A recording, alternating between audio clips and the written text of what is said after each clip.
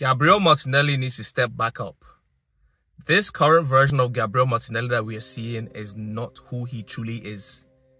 This is a guy that had 10 goals in his first season for Arsenal as an 18-year-old coming from the 3rd division of Brazilian football.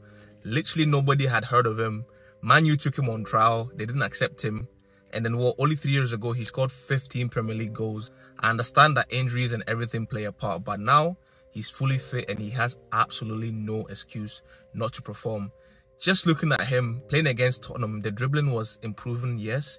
But when he got that chance 1v1 versus the keeper, you could tell by the touch he took that he was not confident. Not even enough to look up and see Saka there. He hit one of the worst shots I've seen and he even fell over doing it. And now, Leandro Trossard is gunning for his position, and I believe Trossard wholeheartedly deserves that guy's position. He needs to be starting now, and Martinelli needs to go on that bench. Let's not forget about Raheem Sterling. Bags of Premier League experience, and his ability is still there for all to see. Best formula to fix Gabriel Martinelli is for him to eat the bench. So I believe once Martinelli has been on the bench and he's seeing what it's like not to be playing consistently and not being guaranteed a place, he'll build that hunger, and when he gets a chance, he will not hesitate to show us the killer that he truly is.